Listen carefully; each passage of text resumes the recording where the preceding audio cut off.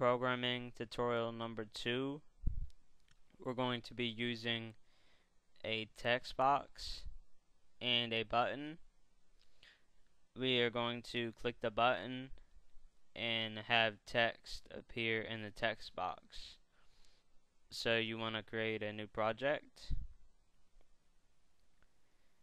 and we're going to call this tutorial number 2. Tutorial number 2. Hit enter.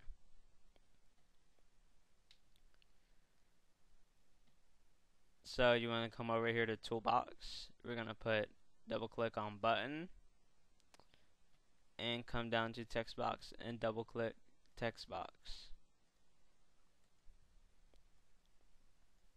So we're going to drag the text box down and drag the button below it.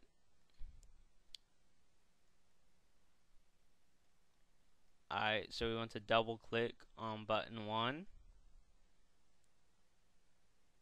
and we're going to type in text box 1 dot text equals quotation marks, and we're going to put hello world in quotation marks.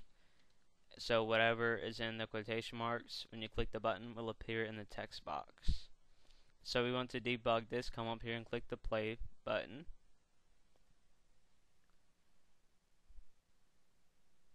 And so we're going to click button 1, and there we go.